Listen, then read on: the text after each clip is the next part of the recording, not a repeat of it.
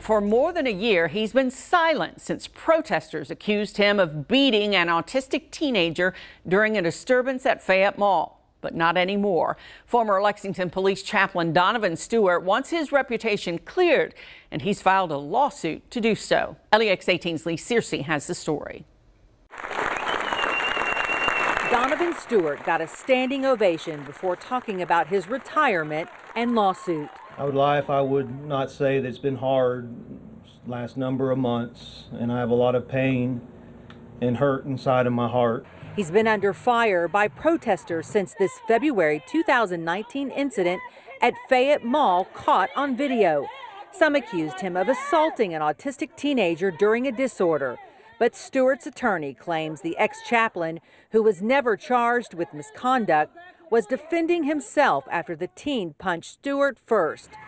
Stewart's now suing protesters Sarah Williams and April Taylor, plus 10 more unnamed people for defamation. They were outside the FOP Lodge protesting today as Stewart and his attorney talked to supporters. They're suing, saying the sisters have viciously attacked Stewart and his family for spreading blatant lies by calling him a racist and much more. His lawyer played this clip of Williams protesting at Fayette Mall recently. That not only does he beat autistic teenagers, he beats his wife and children. And enough is enough. These defendants who have published and disseminated these false, dehumanizing, degrading, outrageous, vile statements,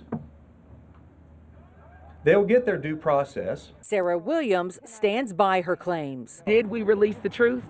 Yes. Do I stand by that truth with every breath in my body and all the breath of my 6 children? Yes, I do. Stewart, who's a pastor at a church in Lexington, still defends his profession. The Lexington Police Department is a noble agency. It is a courageous agency full of men and women, individuals from a variety of backgrounds that have the desire to protect and to serve this community. Lee Searcy, LEX 18 News.